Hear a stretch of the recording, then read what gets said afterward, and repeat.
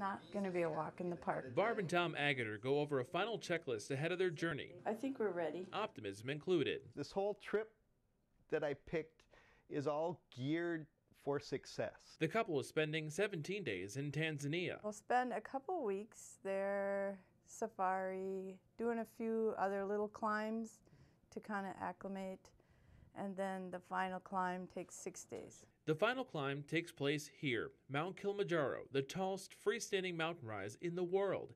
The summit sits some 19,000 feet above sea level. Barb and Tom have been gearing up for this big trip for 15 weeks now, but they say even with all the practice, their nerves can't be calmed. I too am worried about altitude. That's something we can't prepare for here at 602 feet, above sea level. They've packed all the essentials, including medication and clothing, keeping in mind there's a major temperature difference from the base to the top.